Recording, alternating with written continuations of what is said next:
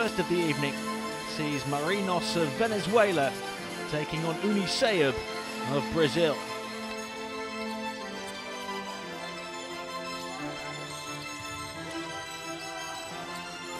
They love to shoot from the outside.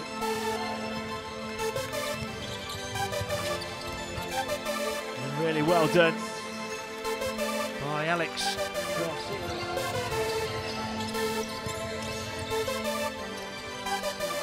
Captain Vargas.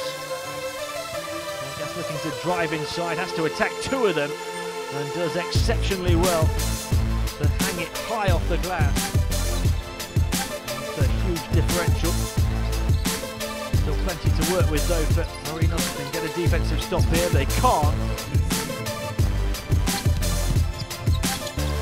Garcia, missed shot low from the outside, and that gives Marinos the opportunity to come. Danger of getting embarrassing as Gory stuffs it down. Harper looking to do it alone, gets the basket and the foul. Harper bundling his way through, drawing the contact. They have scored a ton of points. The century and the finishing touch from Garcia to carry them over that mark. And their first win of the competition is one that they had to secure, and they have done here.